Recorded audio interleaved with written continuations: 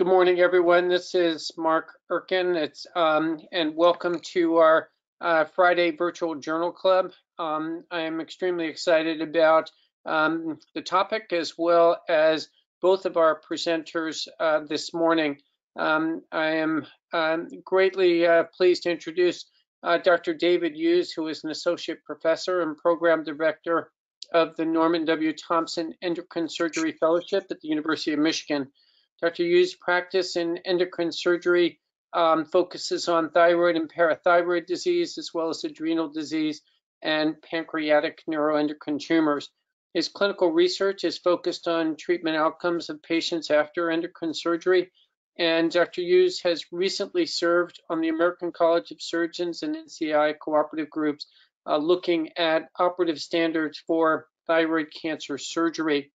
And so welcome, David. And following up, as has been our routine for this program, is Dr. Dana Hartl, who is coming to us from Paris.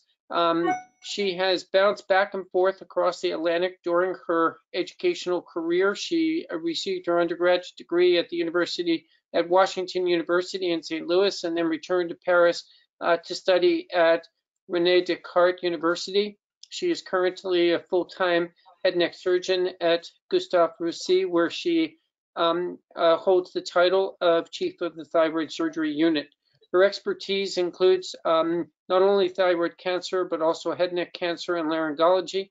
She has extensive experience in the management of recurrent and invasive thyroid cancer, and she is both widely published as well as an active member of numerous international societies that are related to the management of thyroid disease.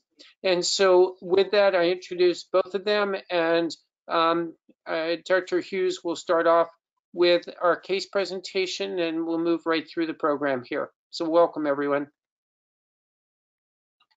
Great. Thank you, Dr. Erkin. I'd like to thank, obviously, Mark for inviting me to present today, and to the Thank Foundation. So as is typical for these, we're going to start with a case presentation with a poll. So there's a 43-year-old female. She underwent surgery for papillary thyroid cancer for a 2.1 centimeter thyroid nodule. There was no extrathyroidal extension, but there was lymphovascular invasion, and 8 of 19 lymph nodes had metastatic papillary thyroid cancer in the central neck. So after initial surgical treatment, adjuvant radioiodine was prescribed.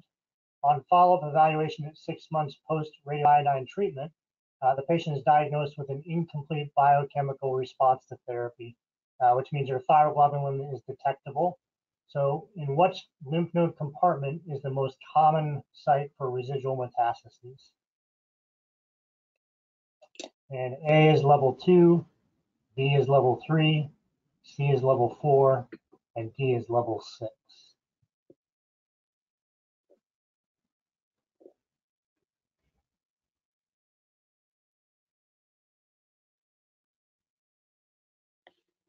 And there'll be a poll that pops up that you can select your answer.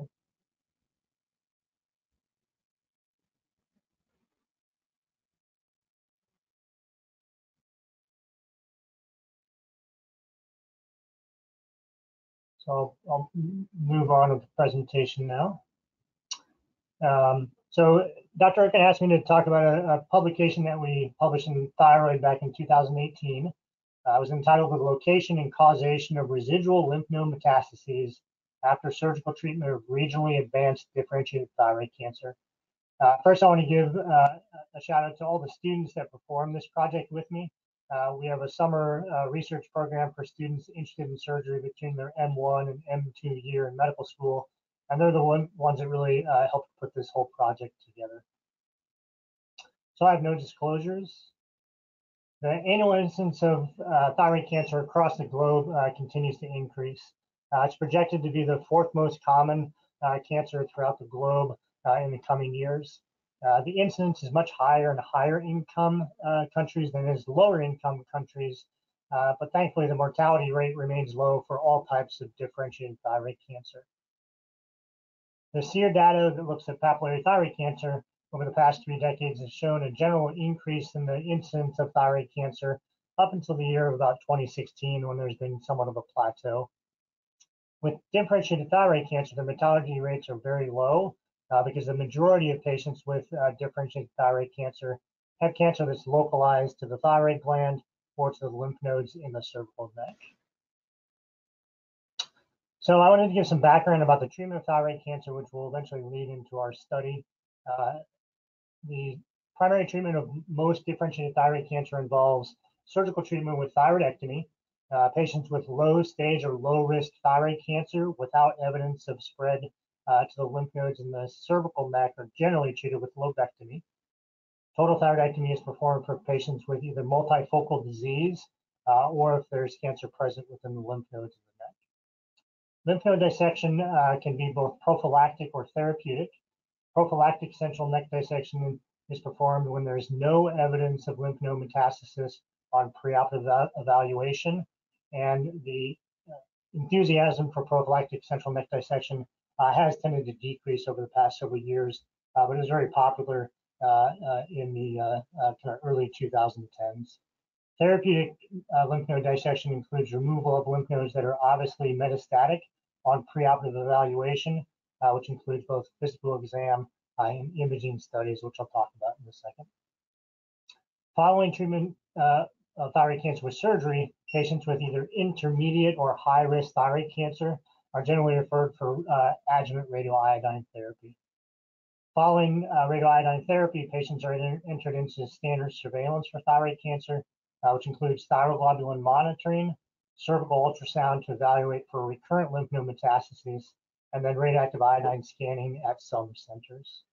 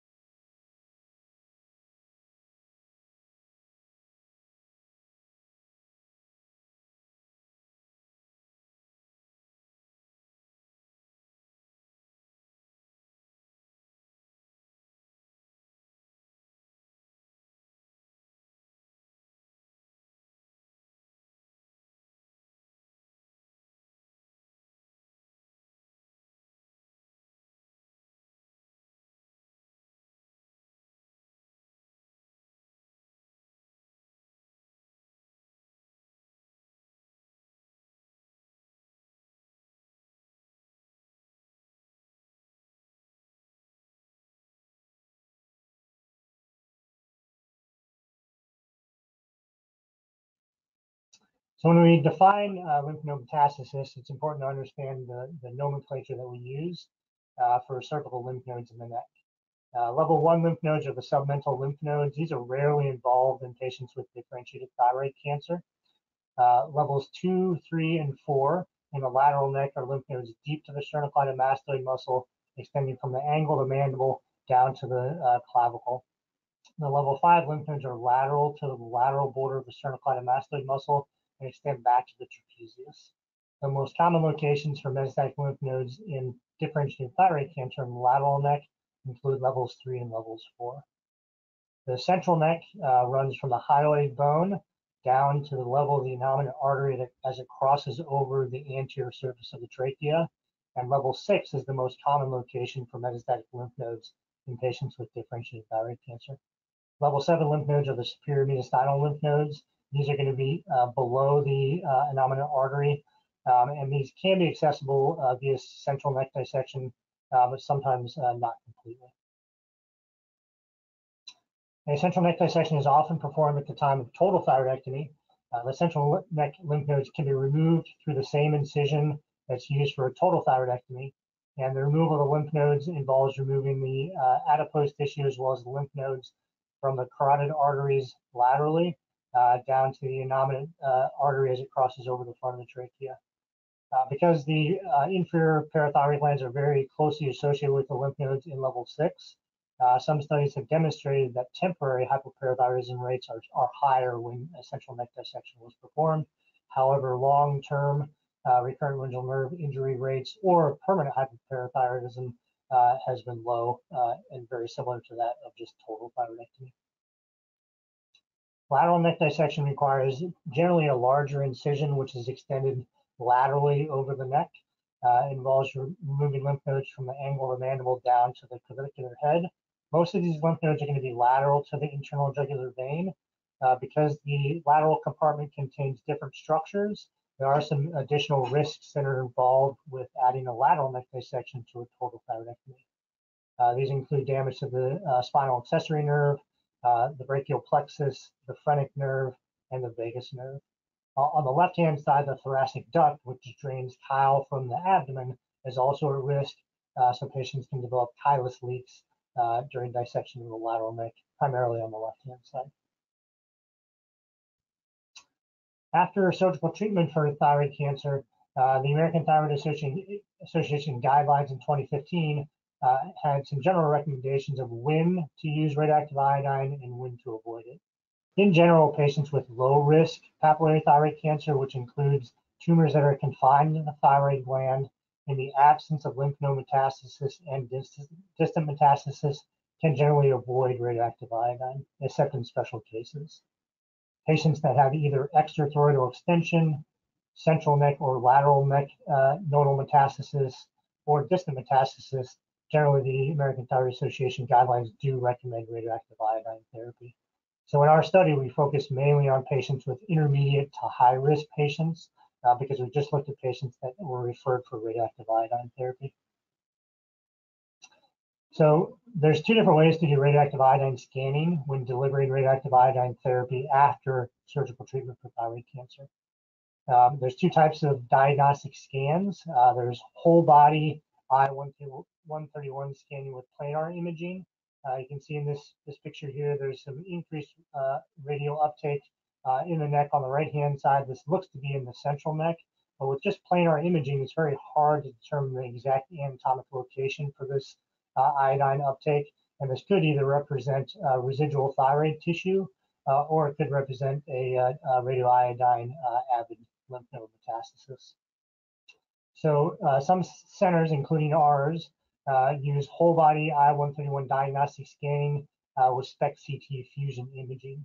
The SPECT-CT allows more anatomic clarity to where the uptake is with the radioactive iodine.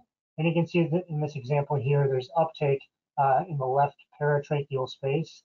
This is right below the cricothyroid cartilage, which is in a very common location for thyroid remnant. This is a patient with thyroid cancer who also has increased uptake at several locations in the lung, and the SPECT-CT really allows more anatomic clarity to where this iodine uptake is performed. These are very sensitive scans. They can pick up very small amounts of radioiodine uptake, which will be important to this study. So I thought I'd start with a very brief case example, which really led to our initial hypothesis for this study. This is one of our patients. She's a 46-year-old female. She had a palpable left thyroid nodule. And on ultrasound, she's got a very suspicious looking thyroid nodule in the left part of the thyroid gland, multiple microcalcifications, as well as some coarse calcifications, an irregular border. There was some questionable extrathyroidal extension into the strap muscles, but no evidence of extrathyroidal extension into the trachea or the esophagus. In the lateral neck, she had several metastatic lymph nodes in the lateral neck.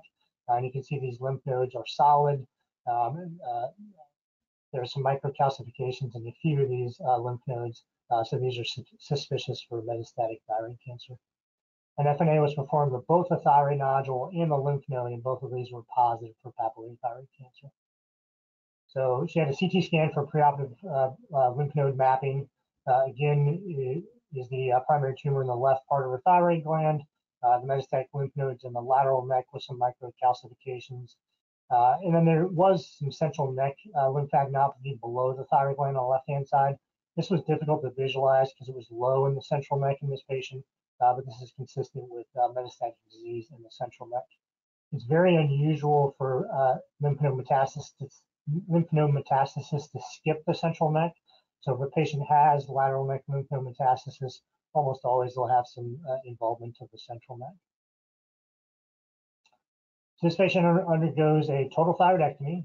They're going to have a bilateral central, which includes level 6, as well as a left lateral neck dissection, which includes levels 2 through 5 on the left. Her pathology demonstrated a 5.9 centimeter unifocal, well-differentiated papillary thyroid cancer. There was some extrathyroidal extension into the strap muscles, which was noted at the time of surgery. The strap muscles were included with the thyroid primary resection to negative margins. There was no angio invasion, but there was lymphatic invasion. She had 5 lymph nodes in the central neck that were positive and 8 in the lateral neck. And we divide the lymph nodes into their respective levels after they're removed. This is somewhat of an arbitrary division, but in general, you can see her pattern of disease is mostly in level 3 and level 4, with a single lymph node in level 2 and no lymph nodes in level 5 that were positive for thyroid cancer. So given her age, she'd be classified as a stage 1 with the new guidelines. And she was recommended to have radioactive iodine therapy because of her N1B disease. We use liothyronine withdrawal instead of thyrogen for initial treatment for patients with thyroid cancer. So after 2 weeks of Cytomel withdrawal, her TSH is elevated. Her stimulated thyroglobulin was 5.3, which is indicative of either residual thyroid tissue at the thyroid remnant or some residual thyroid cancer, and her thyroglobulin antibodies were undetectable. So she also has a radioiodine scan with 1 millicurie of I-131 with SPECT CT.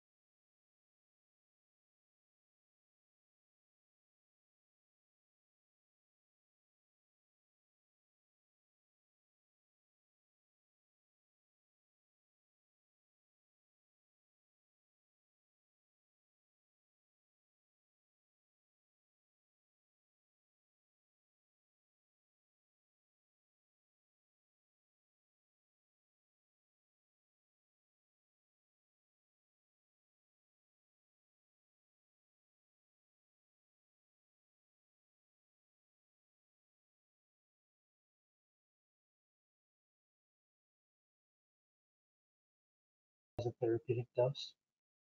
So the study aims of our study was to evaluate how often is residual disease detected on highly sensitive I-131 SPECT CT scanning prior to radioactive iodine therapy, but after initial surgery for differentiated thyroid cancer.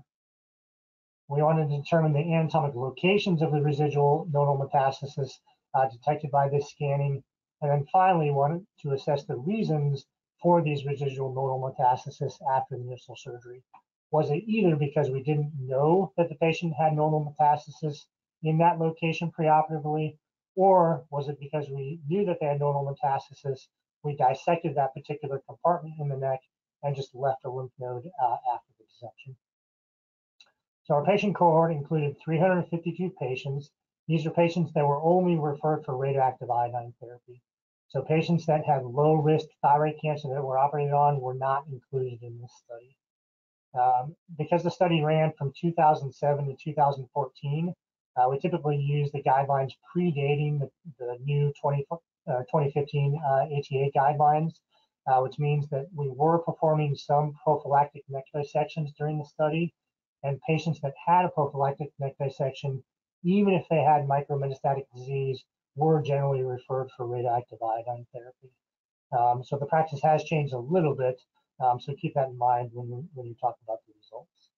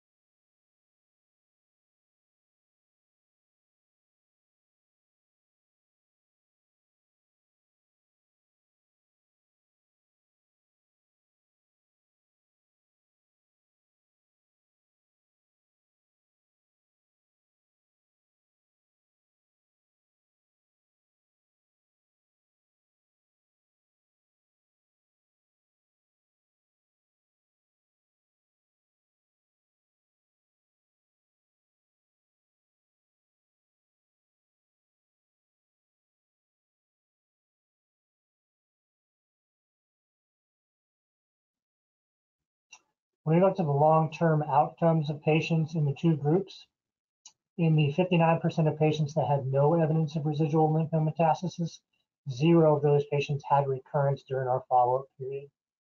In the 41% of patients that had residual lymph node metastasis, 81% of those after radioactive iodine therapy had no evidence of recurrence during the follow-up period, which was a median of around 1,000 days. 19% of the patients, all of those were in the residual lymph node metastasis group, went on to have persistent disease. So that about around 20% recurrence rate has been seen in many prior studies, but it really was just localized to those that had residual disease on the post-surgical treatment scans. If you look at the entire cohort, the overall persistent or recurrence rate was 8%. When we looked at just the 19% of patients with recurrence, most of those underwent repeat surgery with reoperative lymph node dissection. A small percentage underwent repeat radioiodine therapy. and about 28% were undergoing either active surveillance of their residual or recurrent disease, or had not yet undergone additional treatment. When we looked at the reason why patients had these residual lymph node metastasis, we defined this in two ways. The first way was unrecognized nodal involvement. So for example, a patient with a thyroid cancer in the left lobe of the thyroid gland undergoes a preoperative ultrasound, and they have evidence of lymph node metastasis in the central neck, but there is no evidence of lymph node metastasis in the lateral neck. That patient would undergo a total thyroidectomy with a central neck dissection, and then if on their radioactive iodine scan after surgery, they had a residual lymph node in the lateral neck, they would be classified as an unrecognized nodal involvement. We defined incomplete operation as the following. So say a patient has a thyroid cancer in the thyroid gland. They have evidence of lymph node metastasis in the central neck, but not in the lateral neck.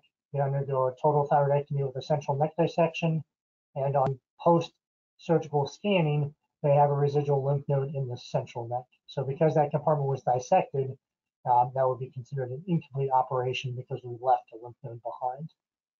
Both would be where a patient had a total thyroidectomy with a central neck dissection, and had both a residual lymph node in the central neck and in the lateral neck.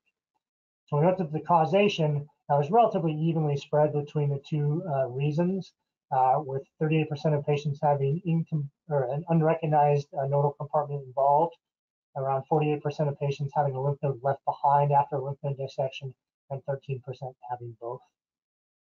When you looked at it across the different extent of surgery, as predicted, patients that had more extensive surgery and additional lymph node metastasis, by definition, would have lower numbers of unrecognized nodal involvement because more lymph nodes were dissected.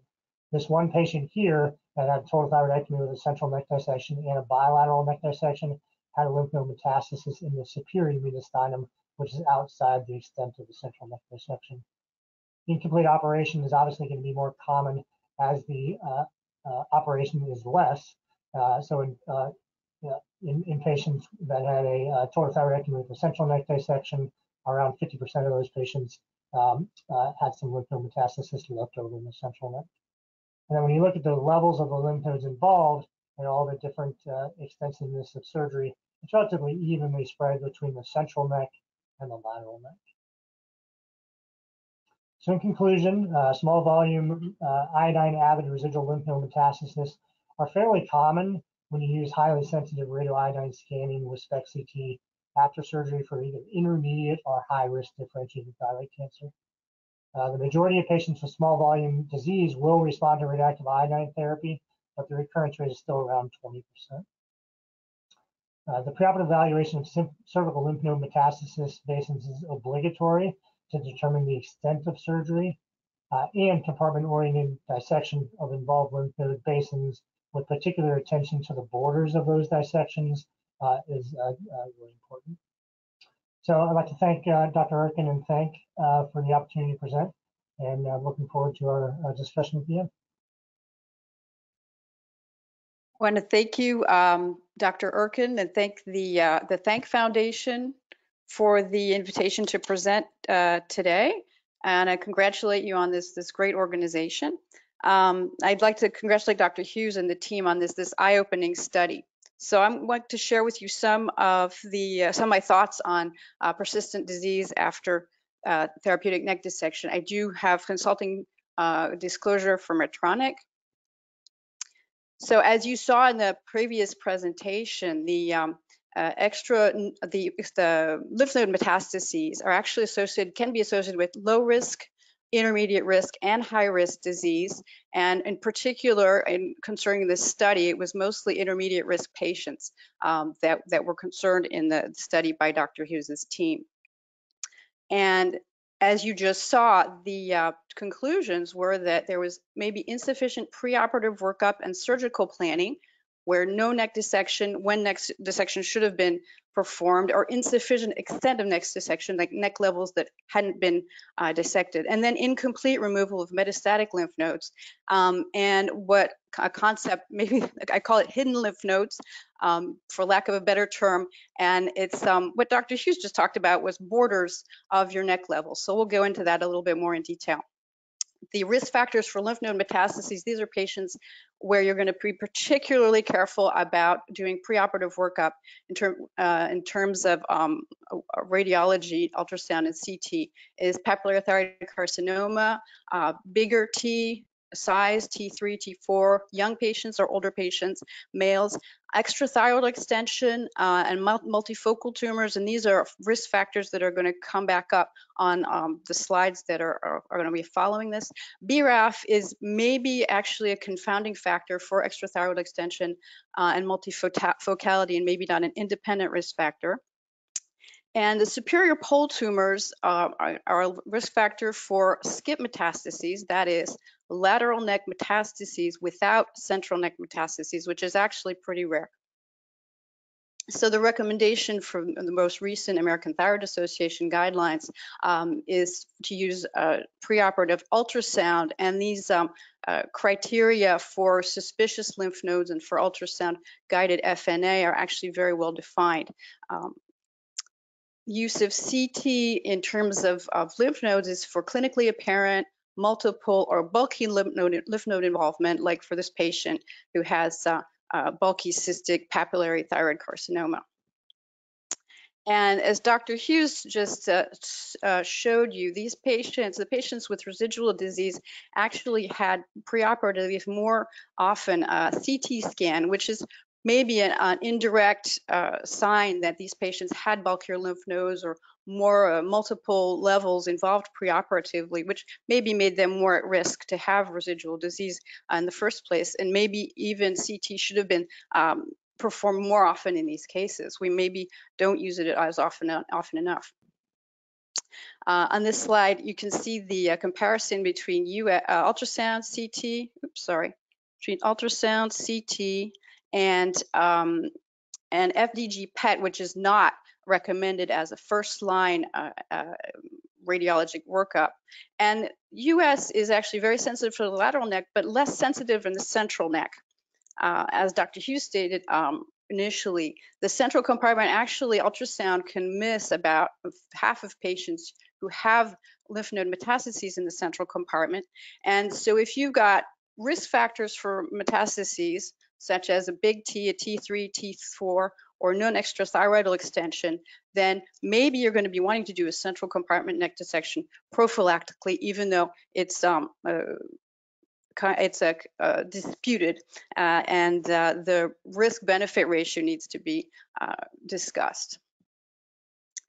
Contrast-enhanced CT has a pooled, in this study, had a pooled sensitivity of 55%, but actually the sensitivity can increase if you're very careful about using very thin slices, injecting enough contrast, and looking at venous and arterial phases.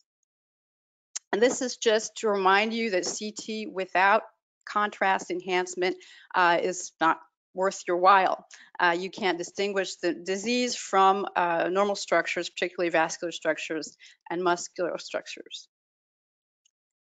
So for surgical planning, the question is, should we just dissect neck levels where ultrasound and CT show us metastatic nodes, or should we actually do prophylactically, quote unquote, adjacent compartments? And should the central neck dissection be performed whenever there are lateral neck nodes? Actually, less than a quarter of patients with lateral neck nodes have metastases in only one neck level. So that 3/4 of your patients are going to have several neck levels involved, particularly level 6 and levels 3 and 4, and then level 2A. And this is not an extensive review of the literature here. You're going to find a lot more publications on that.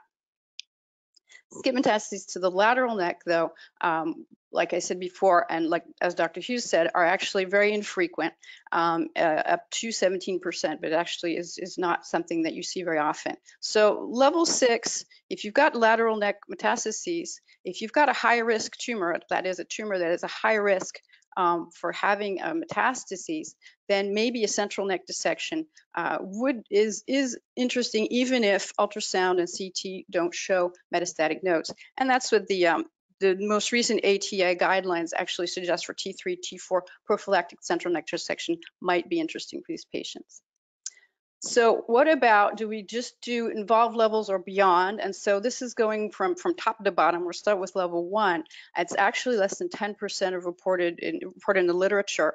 And again, this is patients who have widespread neck disease in levels 2, 3, and 4. And so the conclusion of most of these studies is to not perform level 1 neck dissection routinely, but only if your preoperative workup shows evidence of disease, and you can do this without removal of the submandibular gland. For level 2B, the involvement actually is not very frequent, up to about 20%, but it's almost always associated with level 2A nodes that have been detected or were detected preoperatively. So that if you have level 2A nodes, you might want to be doing level 2B, but then again, you do have to think about the risk benefit of injury to the spinal accessory nerve, because there's a higher risk of that type of problem. What I skipped level 3 and 4 because level 3 and 4 are the most commonly involved lateral neck nodes, so you're going to be routinely probably dissecting these, both of them. And then level 5A, which is almost never involved in papillary thyroid carcinoma, so not routine at all. And level 5B, which is actually kind of a problem because there's a very wide range of reported incidences, up to 57% of patients in some cases, in some reports. But occult 5B metastases, that is, ones that don't show up on ultrasound or on CT, are actually not that frequent, around 20%, a little bit less, like we saw for level 2B. And it works the same kind of risk factor, simultaneous involvement of 2, 3, and 4. So in these patients with widespread involvement, doing a prophylactic, quote unquote, prophylactic level 5B might be warranted.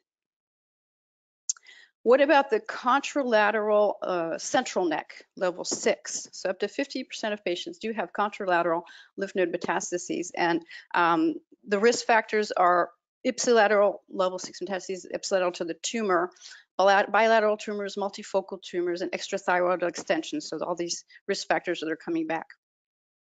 What about the contralateral lateral neck, even if ultrasound and CT are normal?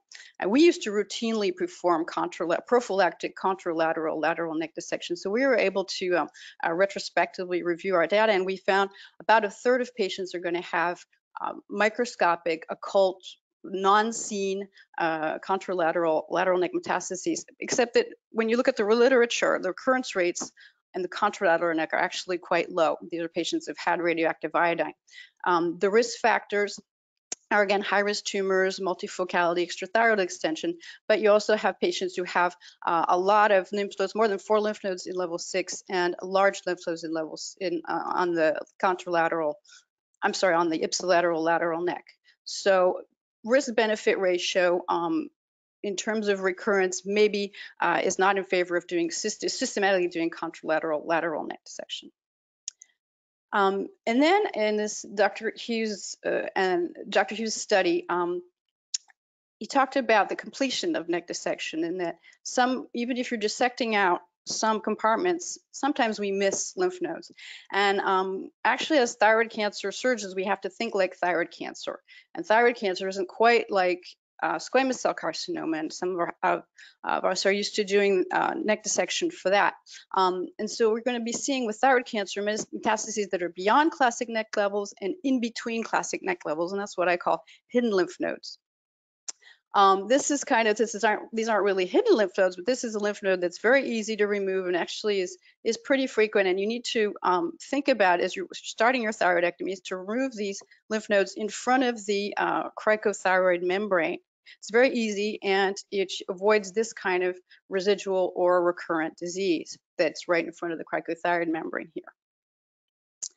What about level 7? Actually, the new TNM, the most recent TNM classification doesn't distinguish level 6 or level 7 anymore, because level 7 is actually just really the lower part of what we call the central compartment, and it doesn't confer an added mortality And it's actually, you can actually go all the way down to the innominate artery, or if you call it the brachiocephalic artery, by the neck, through the neck.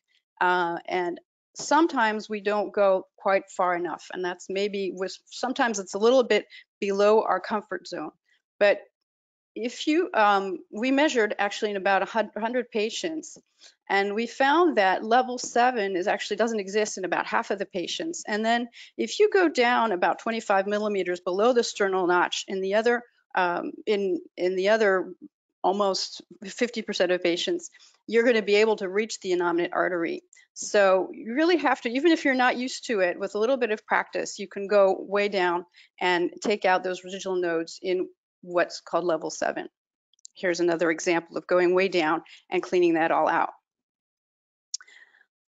The hidden lymph nodes are sort of in between or beyond classic neck dissection boundaries, medial to the carotid artery bifurcation or lateral to the larynx. I'll show you some pictures. So it's sort of between 6 and 2A. Behind the carotid artery can be sort of between 6 and 3 or 6 and 4. And then down low in front of the great veins, behind the sternal notch, behind the sternoclavicular joint. So this is the example of the hidden lymph node. Well, hidden. You have to go looking for it along the superior thyroid pedicle on ultrasound, and this is a CT scan. This one, beware of the omohyoid muscle. It's not a dangerous muscle, but you can have lymph nodes that are in between here, kind of in between level 6 and level 3, deep to the muscle or along the muscle that you're going to miss if you don't carefully dissect this region. And then these lower lymph nodes, they're sort of in between 4 and 7. And it's the nuclear medicine physicians that I work with that say, oh, it's another one of those behind the sternoclavicular joint. We don't think about that as surgeons as a landmark, but for them, it's an anatomical landmark. So it's these little lymph nodes that are kind of deep and a little bit lateral and sort of out of our comfort zone or out of our normal central neck dissection. Parapharyngeal lymph nodes are actually rare, and nobody's gonna be mad at you if you miss those because they're very rare. But if you do have a CT scan, you could systematically look in this area and make sure, and they're easier to clean out on primary surgery than on reoperation.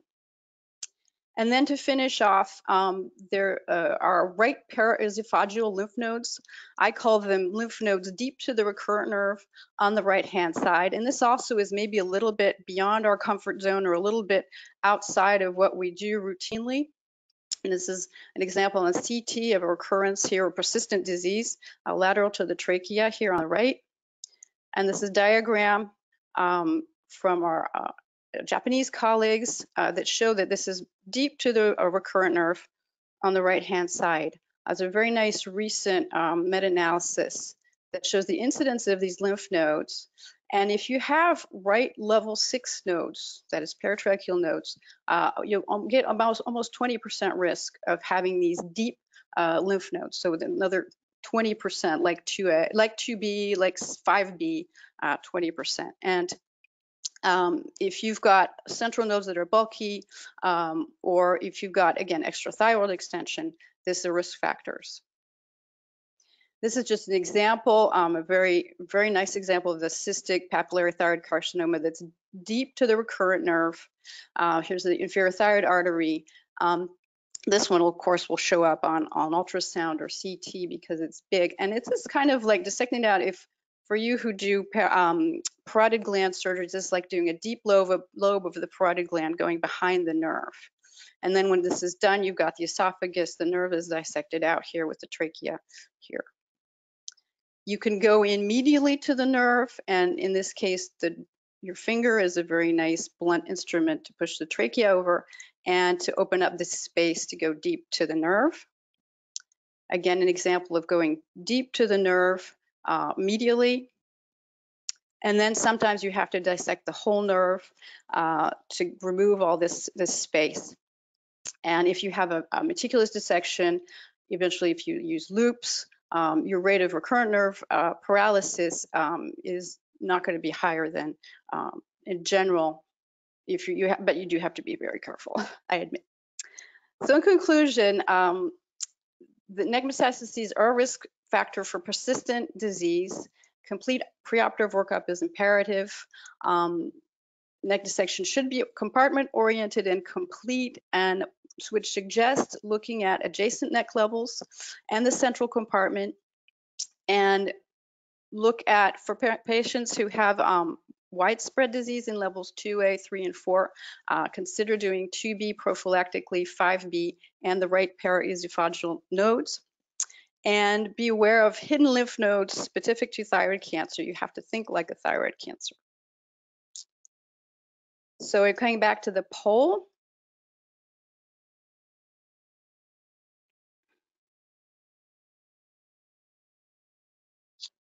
Terrific. Well, thank you both David and Dana for these really outstanding presentations here, and definitely some food for thought.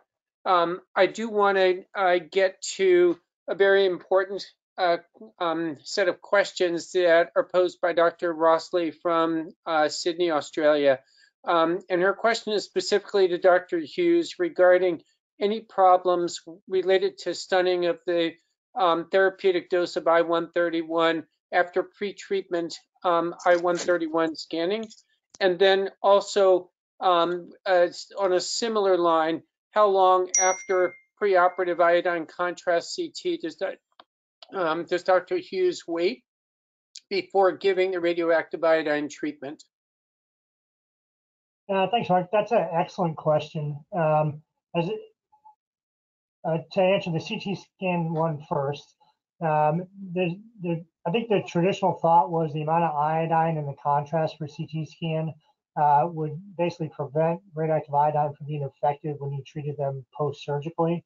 Some of the new studies suggest that when they measure iodine in urinary levels 1 month after getting a CT scan, those levels are basically down to normal. So I think the risk of making radioactive iodine ineffective with a normal CT scan really isn't quite there as long as you do the radioactive iodine treatment about a month afterwards. I think it's really important to do the right operation the first time, and if that requires a CT scan for operative planning, I think it's definitely worth it. The other part of the question, the pre-treatment I-131 scanning, the typical dose that they give here, and I'm not a nuclear medicine physician, is 1 millicurie. And they typically do that scan about 2 days before the therapeutic dose. They use that scan to determine the dose they're going to give the patient. So they use the pre-op or the pre-treatment scan as well as their thyroglobulin levels combined with the staging of the tumor on the surgical pathology to determine the dose. So I don't think there's a difference, but honestly, I'm not 100% sure. Great. Okay, terrific. So one of the things that I wanted to get a little bit better handle on is what size lymph nodes are you actually able to detect on SPECT imaging, and a little bit more in terms of the characterization of the lymph nodes that that you identified going back in and planning to operate on. What were your criteria for reoperation? Sure. The sensitivity, I think, for the I-131 scanning with the SPECT CT is very, very high. We'll see some patients that are either referred from outside institutions and they have a radioiodine avid disease and they think that surgery would be a better option for them. Some of those lymph nodes are less than 5 millimeters in size. You can see them on the ultrasound with looking hard enough, but probably not all those patients actually need to have reoperations. Our typical guideline is about 1 centimeter or larger, or patients that have multiple lymph nodes that are involved, or those that progress over time. Those are the patients we typically recommend reoperative neck dissection for. Great. I have another question here related to from one of our attendees. In 19% of the individuals who recurred after surgery in your study, do you do radioactive iodine scans to determine iodine avidity? If not, why not? and it seems that this would help to establish whether or not those patients would be responsive to RAI. If you end up needing to follow up with RAI treatment, and when do you send them after surgery to nuclear medicine for therapy? Yeah, that's an excellent question. So I'll answer the last part of it first. We typically wait 6 weeks after surgery to refer them for radioactive iodine. That way, if they did get a CT scan, that gives plenty of time for the potential for the iodine from the contrast to go away. It also just allows us to complete their surgical kind of follow-up. With regards to whether the recurrences are radioiodine avid or not, pretty much all the patients get a repeat diagnostic radioiodine scan before they get referred for surgery. The vast majority of those are going to be radioiodine resistant, or basically have a negative radioactive iodine scan. If they have a negative radioactive iodine scan, it seems like there's really no benefit of treating them again with radioactive iodine. And really the only option for those patients is either observation or reoperative neck dissection. Great. And so obviously one of the things that you're not detecting on these studies is lymph nodes that are non-iodine avid or RAI avid disease. And so just wondered, do you have any sense in your study whether how much of an underestimation there was based on recurrent disease that was not RAI avid and therefore not detected by your imaging? That's another great question. I mean, when we looked at all the patients in the entire cohort, any of those that had no evidence of residual disease on the radioactive iodine scan, none of those had a recurrence during our follow-up period. Most of the recurrences that we see are going to be radioiodine, what we call resistant. And I think those patients are typically picked up because they have persistent detectable thyroglobulin levels. And usually they're detected within the first 1 to 2 years of follow-up because their thyroglobulin level is persistent. And then eventually they get an ultrasound that has a metastatic lymph node detected. Great. Okay. So one of the questions that has come up is, how has this study changed your management? And was there any effort to go back and look at those preoperative imaging studies that were not detected based on where you had identified that the cause for recurrence was failure to detect? In going back and look at those studies, was it inherently obvious that this was missed on preoperative detection? Yeah, that's a great question, and that really speaks to Dr. Hartl's presentation about these hidden locations for these lymph nodes. As a surgeon, you always go back and look at where this lymph node was preoperatively to see if you can actually see it on the scan. Ultrasounds, because of the way they're included in the PAC system, are kind of hard to go back and look through, but CT scans are certainly much easier to do that. Some of the most common locations were really in those hidden locations that Dr. Hartl mentioned. Those lymph nodes behind the carotid artery between the central and the lateral neck, those lymph nodes sometimes in the prejugular location, high in level 2, the lymph nodes behind the nerve in the central neck on the right-hand side, or those in the very bottom of the central neck and kind of top of the mediastinum. I mean, I personally have learned a lot over the years I've been doing this to really focus on those quote unquote hidden areas or most common locations for residual nodes and take the extra time to dissect those and remove any lymph nodes in those areas. Okay. Dr. Hartl maybe have some comments about that. Dana, maybe for both of you. Yeah, go ahead, Dana. No, it was yeah, it is. It's you learn from your mistakes also, but these are like I said, outside of our comfort zone. As I'm a head and neck surgeon, but we learn the boundaries of the neck. We go along the neck dissection. We dissect everything according to the plan, but these are sort of out there. and you really have to know and go looking for them. Great. What if both of you could just comment on, before I get to another question posed by our audience, if you could just comment what each of you use as threshold criteria for doing cross-sectional imaging with CT prior to your initial surgery. What are the things that trigger doing those studies? Yeah, I think, well, of course, a thyroid tumor, a thyroid cancer that's more than 4 centimeters, locally invasive, suspicion of local invasion. But then in terms of lymph nodes, it's going to be, yeah, the size, if it's palpable.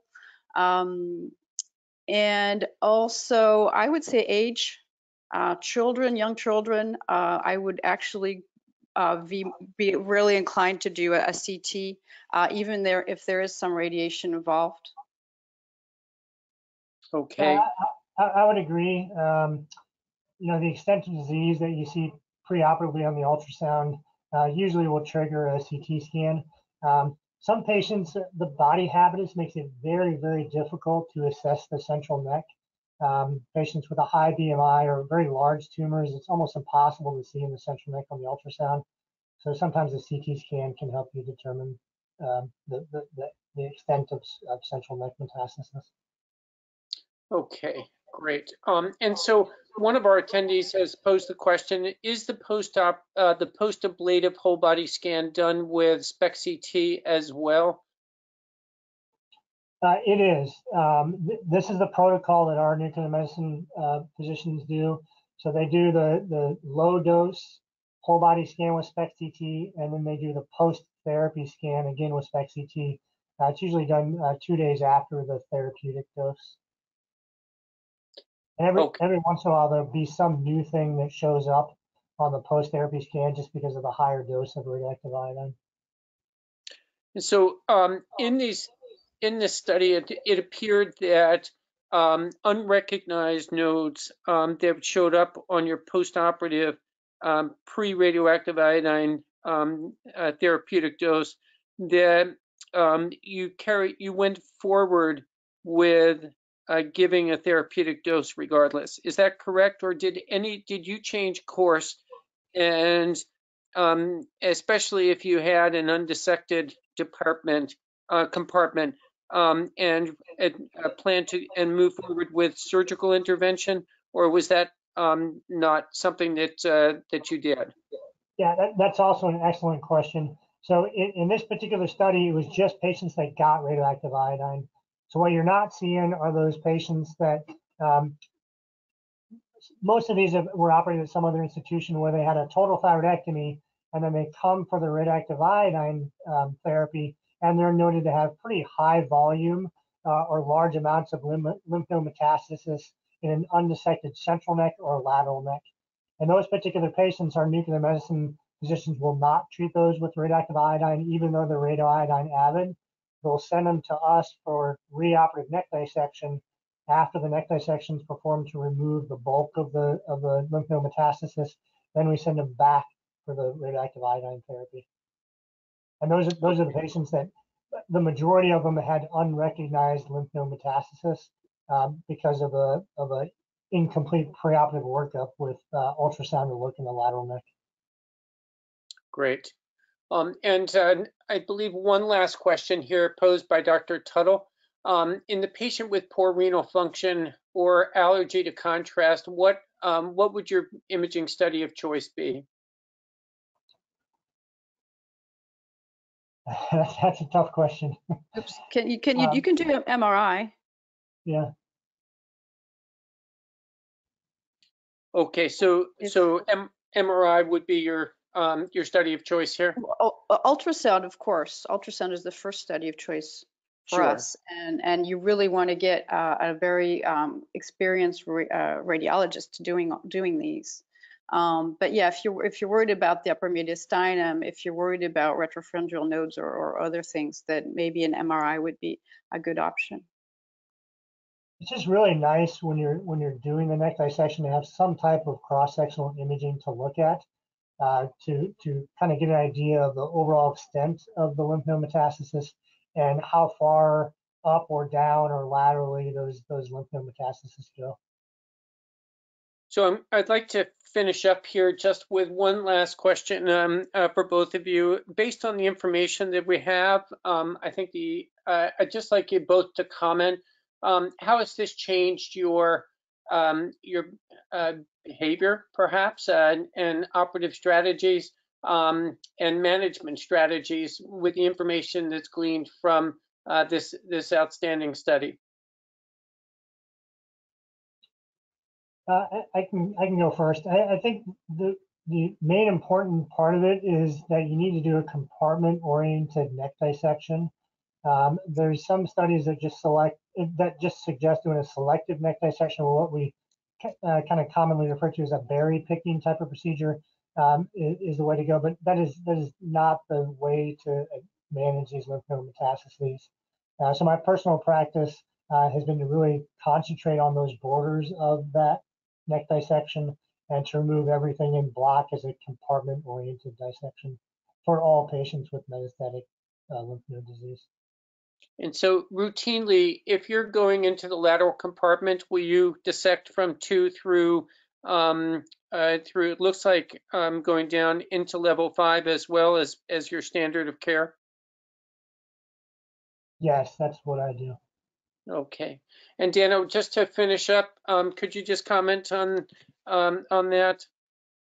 Yeah, yes, I agree. These are patients, even though the study shows that 80% of these patients are going to be disease-free after radioactive iodine, you've still got 20% that have residual disease that are going to have reoperative surgery. And reoperative surgery, you don't have a guarantee of actually being able to get all that out on a second. And so you're sort of running after it after that. So if you can clear out everything for these patients who have multiple node levels involved in bulky lymph nodes, I really do agree with Dr. Hughes that extensive neck dissection is warranted for these patients. Paying attention to your borders, paying attention to these hidden areas, but don't. I guess sometimes more is better. Put it that way for these patients. Right. Well, listen, we are up against the 9 o'clock hour here in New York, and that means it's time for us to close. I want to thank both of our presenters and all of our attendees for their for joining us and also for their outstanding questions. This has been an incredibly educational forum, and I want to thank everybody. And everybody have a great weekend, stay safe, and look forward to seeing you next Friday.